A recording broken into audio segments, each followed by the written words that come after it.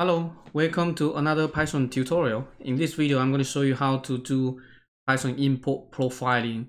And so let me show you an example. This is what we're going to create here. Assume that you import a package. You want to figure out how long does it take.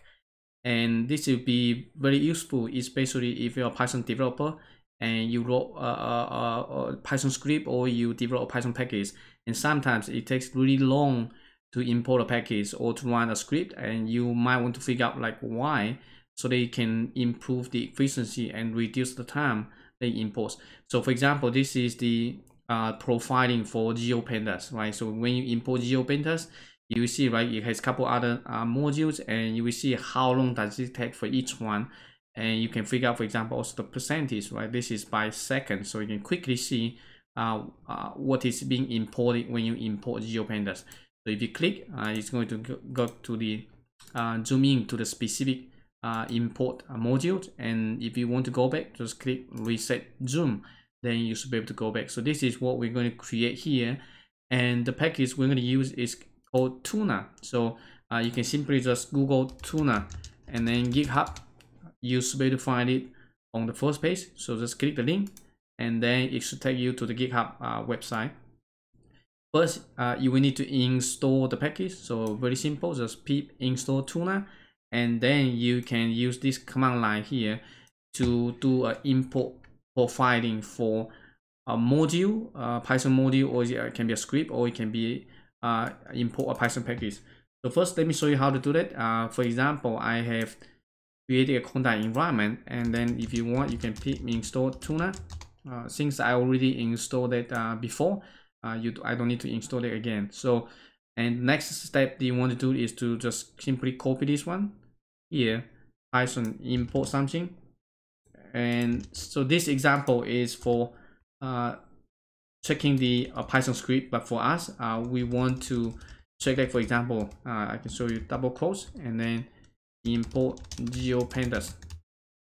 Also keep in mind, if you're doing that for importing a package, you need to have -c, and so at the end here, they basically add this option, otherwise it won't work.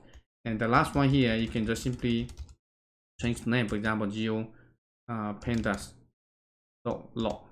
It can be any file name, it doesn't really matter, and then just press enter.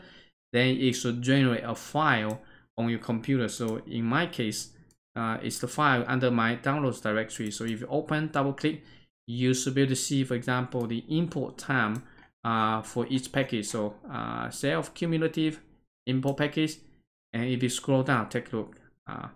When you import GeoPandas, it's actually import 923 packages, module, all kind of stuff. And so this might be a little bit difficult to visualize because there's just so many. So if you want to figure out like your package is taking a long time, I want to see which module is taking the most time, then we can use tuna to visualize that. So what you need to do is just type tuna and then whatever the log file you created in the first step. So in this case, it's geopandas.log, and then just press enter. Take a look. Now you have this beautiful visualization, very easy to see. And so for example, import GeoPandas, you will see these two, geopandas.config and compact.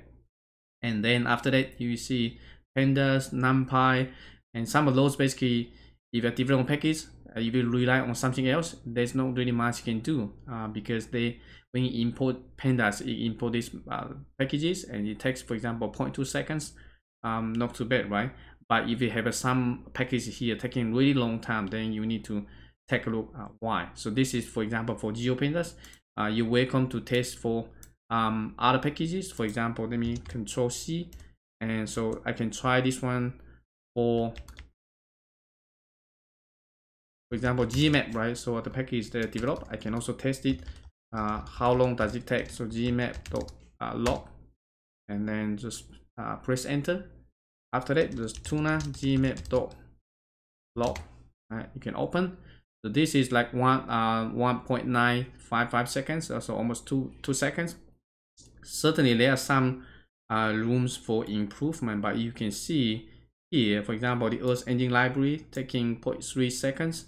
But BQ plot, right? This is not really much not much I can do, but you also see the plot express. So this one here right now, by default I import when you import Gmap. So maybe I need to rethink about this one, because if this is not necessary, then I can probably reduce to this one. I need to increase the import time rather than taking 2 seconds.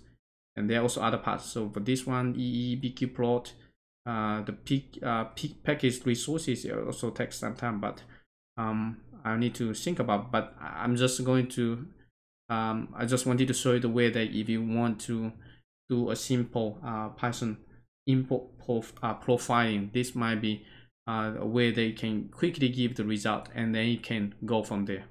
Okay, so hope you find it useful. I will see you in the next one. Take care. Bye bye.